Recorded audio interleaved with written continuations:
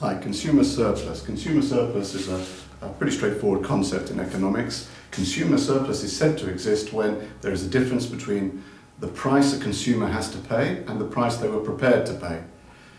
You might be prepared to pay $200 for a ticket to a big sports match that you want to watch, but if the ticket only costs $120, you've got $80 of consumer surplus.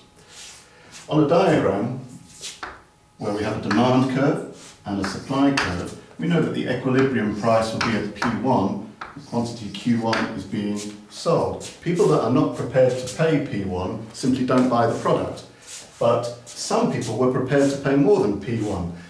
We know that because even at higher prices there was some demand.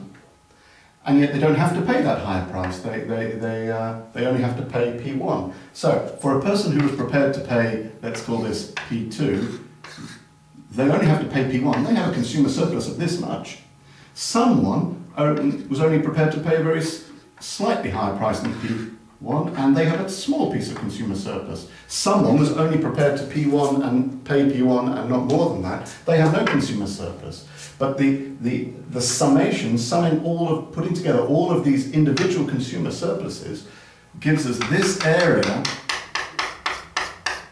which represents the entire consumer surplus in this case.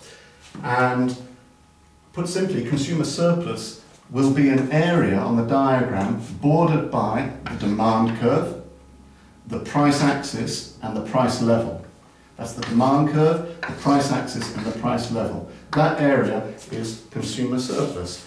Of course, it's consumer surplus that monopolists try and appropriate when they undertake price discrimination, because they see that as lost profit. Now, consumer surplus can change. If there's a rise in the costs of production and the supply curve shifts up to S2, the new equilibrium price will be this price, let's call it P2, and you can see that the consumer surplus has shrunk to this area.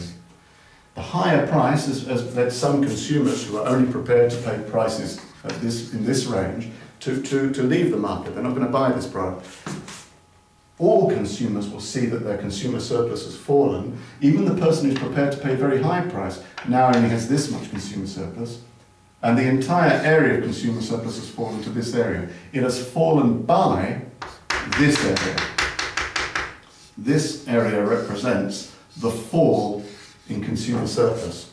Of course, had costs of production fallen and the S-curve had shifted outwards, we would have had a bigger consumer surplus.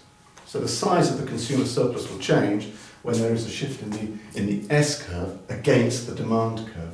If the demand curve had shifted, and now I'm working with this consumer surplus and S2, if demand for the good, let's say, fell to D2, then this would be the new equilibrium price, and this would represent the new consumer surplus. But it's always that area bordered by the demand curve, the price axis, and the price level. Always that area. That's consumer surplus.